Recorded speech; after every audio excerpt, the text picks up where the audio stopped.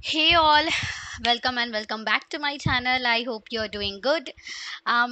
Technically, this is not the first video of this playlist, but I have been receiving a lot of feedbacks from you all that I should also be giving the basics of integration, like how to begin, the just overview, just everything we need to know before starting integration. So here I am with it. The roadmap is already on the LinkedIn. Roadmap is already posted on the LinkedIn, and here also it is.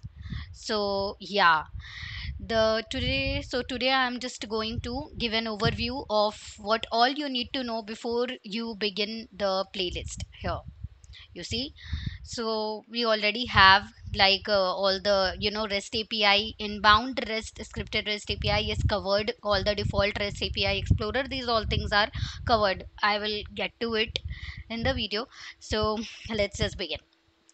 So see, as first of all, let me show you the roadmap. Okay, so before you begin integrations, you need to know that why we need integrations. You see, whenever any platform we are using, any platform, the data that it has is not only its own data is coming from a lot of sources.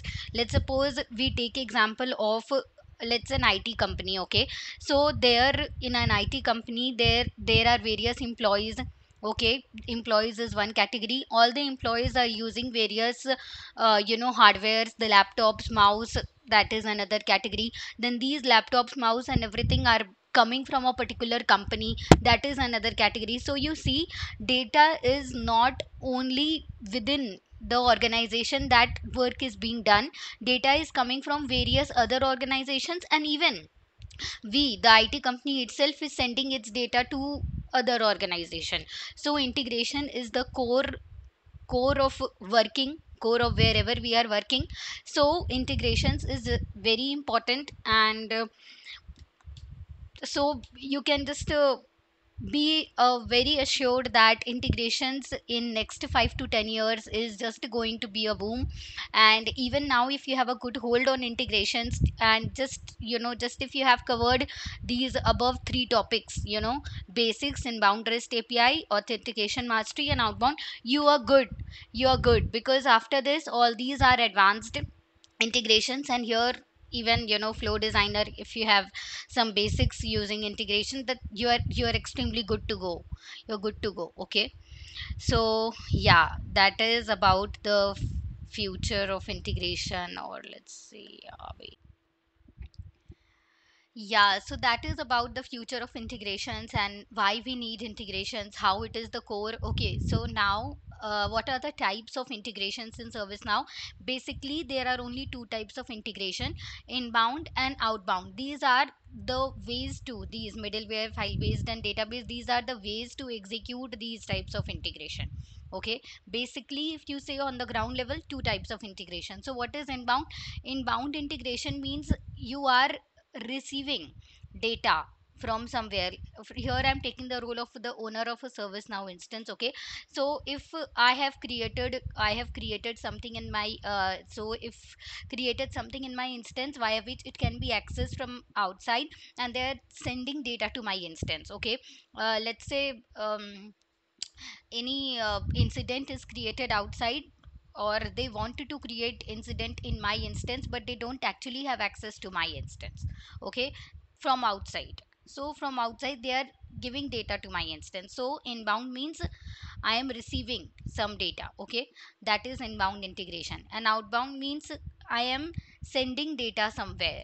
Okay, I am sending data somewhere. Basically, you need to focus on the post part. Where are you sending data, or where is the data being created? This is the main thing. And here I am taking the role of ServiceNow instance owner. So for inbound I am receiving the data from outer third party or whatever, from outer side. And outbound means I'm sending data. That is middleware using third party tools like MuleSoft, Boomi, and whatever. Okay, these are middleware integration. ServiceNow bridge. Okay, these are, I think, future things. You will come to know these are already provided apps which support. Okay, and ServiceNow bridge is introduced by ServiceNow itself for um kind of bi-directional integration between two ServiceNow instances. Okay, now file-based integration, that's again very common integration. You like set up some, you receive data from, you receive a file based data from that side, and you try to create an incident from that file based data, or you just try to copy that file to one of your existing records. So either ways you're receiving data, right? So that is database. Again, that is a thing. Inbound email actions I have not mentioned here, but that is one way. Okay, like if somebody has sent an email to your instance, or even somebody has replied to the email that was sent from your instance, by all this you can create record, create or update record on your instance. So that is one another way for inbound integration. Okay, for outbound integration, you are sending the data, so most commonly used is again REST message. That is the most commonly used. Okay, you will come to know in my videos. For authentication and safety, sorry, authentication and security, basically two types are used: basic auth and auth. These JWT token we use, like all these are available on the Postman, so I have included it here. And in service now we have credential store. Yeah, of course, means we have client ID and client secret obtained from outer side. Okay, like because we need to access their instance, so we need some authentication, right? Means we are accessing a third party instance, so we need some authentication, some user ID and password kind of thing, or any kind of thing that which will allow us to enter their instance, right? So a service now provides us credential store, like it has credential aliases where we can store the client ID and client secret and then use it. Okay, now for the REST API, like see, I have already, all these are the videos, like it covers the default methods and everything. Okay, in the REST API. Now SOAP we have just begun. Let me just once show you also.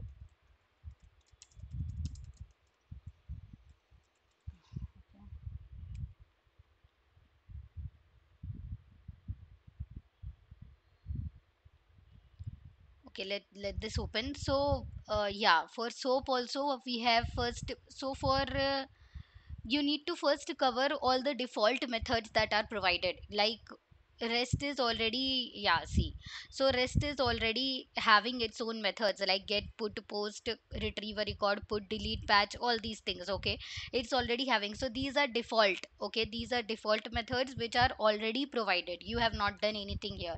So first we have explored this. Okay, and second, these are all the methods in REST. And second, we have like we have customized it to our needs. Like see, we are getting the record here, it will show you all the data in the incident. Okay, it will show you all the data that is available in the incident, but maybe our requirement is that we only want the incidents where I am the caller, or I am the one who has opened the incident, or I am the one to which incident was assigned to. So these are custom requirements. Okay, I have covered the custom requirements here: day 1, day 2, all these are testings, and day 3 dynamic and path, you can check that out. Okay, so these are custom requirements. So how you will fulfill that is scripted REST APIs are there in the REST thing. Okay, that is it for the SOAP one. Again, we have default methods and we have custom methods. Okay, default method is already covered here. Yeah, all default API methods, and then we have a scripted web surface. Like in SOAP also we have get, we have update, we have update multiple, we have create, we have delete. These kind of operations we already have there. Okay, so you can use that. Now, now the question is, when we are already having REST and SOAP to access the data, and we already have the authentications at place to access the instance, then where can we use the mid server integration and with on-prem system? So on-prem means on premises. Okay, means data centers, server basically. Okay, so where can we use this? It's basically used at places where firewalls we need to bypass. We need to bypass the firewalls. So even if you are using the uh, even if you are using like username and password or the auth thing, like there can be firewalls which will restrict it, or it just makes it more secure. Okay, so in these cases you can use mid server, like, yeah. Now in integration hub, like hub is a low code solution for building API based integrations. Spokes are built connectors. Like these are again already provided things. Okay, like we have already provided methods here, right? So similarly, if we use their spokes, Jira, Slack, Salesforce, then we have some predefined actions. In the flow designer, we have actions. So we have some predefined actions there which we can use to create, update, or delete, or whatever we want. Okay, that is webhooks and event driven integration. So for ServiceNow, I already told we have a REST message, right, via which we where which we can give the wait where which we can give the endpoint of the second instance that we are trying to access. But what about instances which are not like ServiceNow driven, right, which are not ServiceNow driven, so they don't have endpoint kind of thing. So on those instances we have webhooks. Okay, we have webhooks for those instances. Yeah. So yeah, real time data exchange between service. Now one example that I have implemented is Freshdesk. Okay, that is. Now file based integrations I already covered. Monitoring and debugging integrations. Okay, there are logs, like we already know, like there are, specific logs.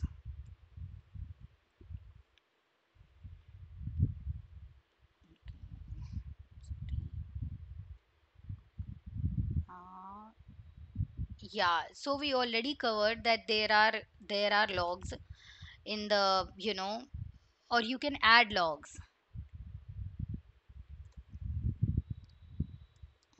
Let me just show you.